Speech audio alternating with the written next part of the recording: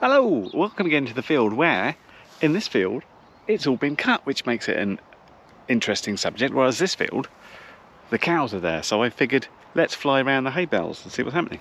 We have got the RunCam Thumb Pro mounted on a 5-inch, did a bit more printing to get some mounts there. I've also got here a little 5-volt regulator board to basically power the camera through the balance port, so I don't have to wire things up to the flight controller. So yeah, this is the Nazgul 5. Fun copter, haven't flown for a while. It's only on free sky, so no big distance, but there's plenty of fun stuff to do out there, so let's check it out. Just before we get into flying, I realised I kind of glossed over the mounts I was using, so I thought I'd do a quick close-up. I've printed a TPU piece here, specially designed for the Nazgul 5, which basically makes a GoPro style mount. And then this is the mount I didn't use last time, all in TPU, so we've got some movement on both the pieces, which will hopefully absorb some of the vibrations. And this is the piece. This was suggested by my friend Bob, thanks for that. Although he got it, I think, from a Joshua Bardwell video. This was designed, I think, for people with naked GoPros. The idea is you plug this in the balance port, it's got a 5-volt regulator. This would normally have a USB-C attached to it. I've hacked that off and put the regular RunCam thing in, so I just need to attach that to my balance lead of the battery when I fly it, which is a little bit, you've got to think about how you're going to put this and make sure it's strapped in tight. But if you're moving about different quads, certainly better than having to go and solder in your flight controller. If you were putting this on the same quad and flying every time, then I'd say solder it in and just leave it there. But yeah, this would be quite useful if I want to move it about. Anyway, back to the flying.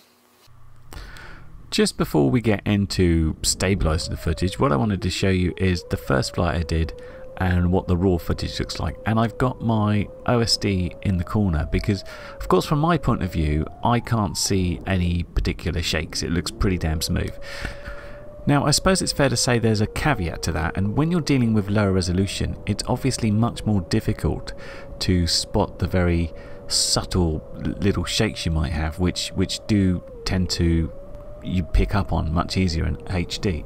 Although I tend to think that that would result more in a blur on the OSD footage when you've got these sort of rapid shakes.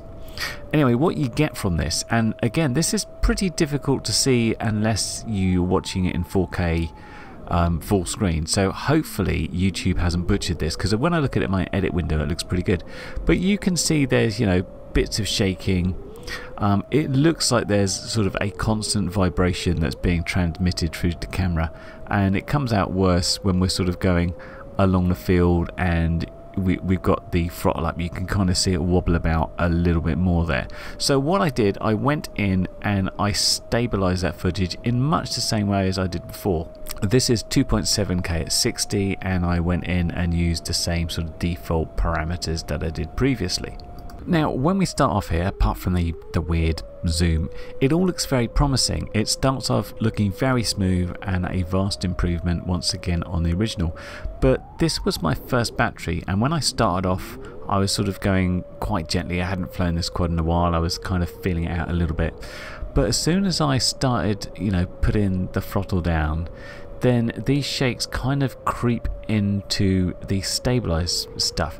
It's kind of weird to watch, and unfortunately it makes the shakes stick out more because you get elements of where it's very smooth and then other parts where it's really shaking about, like GyroFlow's making it worse essentially, which sort of makes me think back to the original RunCam Thumb, where the sort of gyro data it was generating was not right.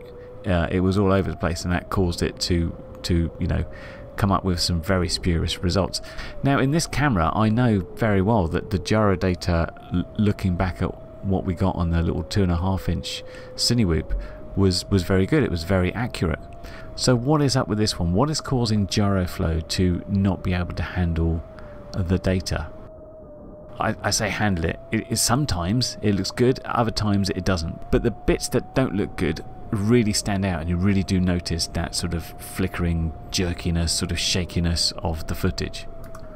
So to try and understand what's going on, let's jump into GyroFlow and have a look at some of the data from this flight. Okay, so here we are in GyroFlow, and this is from one of my flights from the previous video where I was flying the 2.5-inch quad, and I wanted to show this because this is something that seemed to work pretty well. And if I was to have a look at the data here and just say zoom in on one of these points, you can see that although the gyro goes up and down, we're able to kind of follow the points as much as possible. Let's grab another point, do the same sort of look there,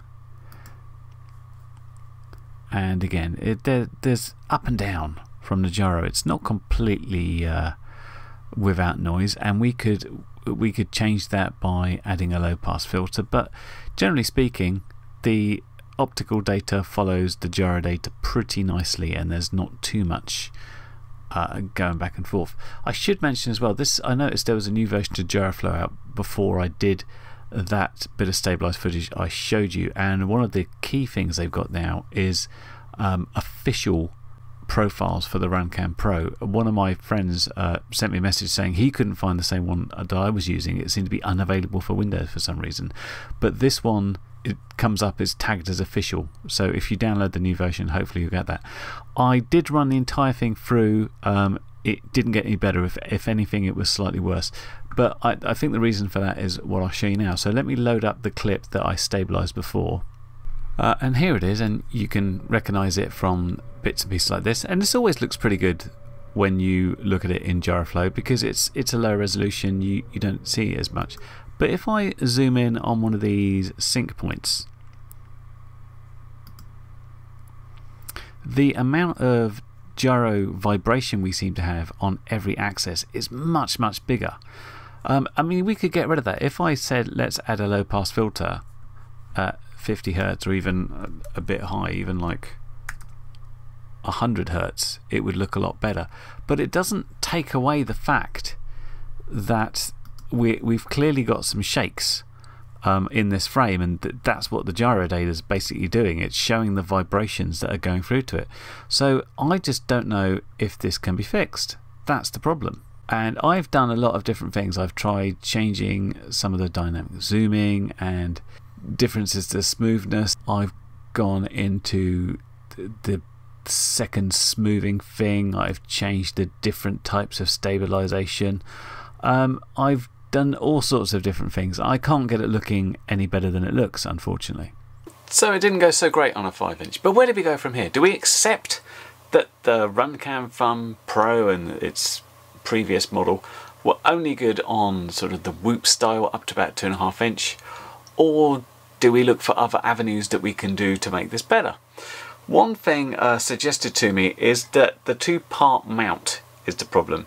So the wind gets this, and the shake is basically induced by the fact that we are flying faster and we're getting some shake in that way. In which case, is there an all-in-one mount for this frame? Currently the answer is no. I'd have to basically try and design my own, which I could maybe do. I don't think it's too bad, but it would still have what is essentially going to be some sort of thinner part here which could flex more than the others, but that's perhaps worth a go. The other thing I noticed about doing these videos with the previous RunCam Thumb and this one is that many people said, I'm getting much better results from you, can I have a look at your footage and have a go with it? So I thought, why don't I put it out to you guys, because I am by no means an expert at trying to get the best footage out of this stuff. So I thought if people that have got good results before can have a look at mine, and if they get good results or bad results they can feed back, and if they got good results, tell me how they did it, then I could share it with everybody, and we could have, like, you know, a cheap but good camera that you could put on any quad, not just a little one, because I think that's ultimately what we all want. It's great having this to go on cinewhoops and stuff, but essentially if we can have something that can film, I say 4K, you don't want to use 4K because it's 4K 30, something that can do 2.7K at 60 frames a second and looks pretty reasonable once you stabilise it, for like under $100, then there'd be a lot of them sitting on 5-inch quads, because it's not no money, but it's a lot cheaper than smashing up an expensive GoPro 10 or something like that. Anyway, if you look down in the description below, I've included 2 links to some zip files The first one has the original RunCam Thumb, not this one, because there were a lot of people saying I'm getting great results, let me see your data and I'll do stuff with it. So if you're old school and want to look at the original, look at that one. There's also one for the Pro, which is the same footage as I've showed you a bit of. Unfortunately, in order to make it complete, you'll have bits of my stupid face looking over the top of my glasses, old man style. This is what I call the "is this on" look, as I'm trying to switch this on. But if you go ahead and do that and see what you guys can do in GyroFlow, I'd love to know your results. Good or bad are equally important. If you think you can do something with it and it turns out bad, I still want to know about it, because it says to me, okay, what other people are getting good results on aren't necessarily working here, and then it perhaps comes back to the mount, and can we soften that at all? There's a limit though, you know, we don't want to start inventing, you know, elaborate mounts to make it much softer, because it sort of adds time and effort and more fragile things that can break again. So there's a balance here, but we'll see how it goes. Anyway, have a look at that footage. If you've used GyroFlow before, let me know if you get anywhere. In the meantime, I will attempt to make some sort of mount that looks a bit like this, but is an all-in-one thing, and see if that works any better for us. Anyway, I hope that's been helpful, and I will catch you next video. Bye for now. Well, you've made it to the end of the video, so thanks once again for watching. If you like what you saw, then please consider subscribing, and if you really like what you saw, then be sure to check out the link to my blog for a variety of ways in which you can help support this channel.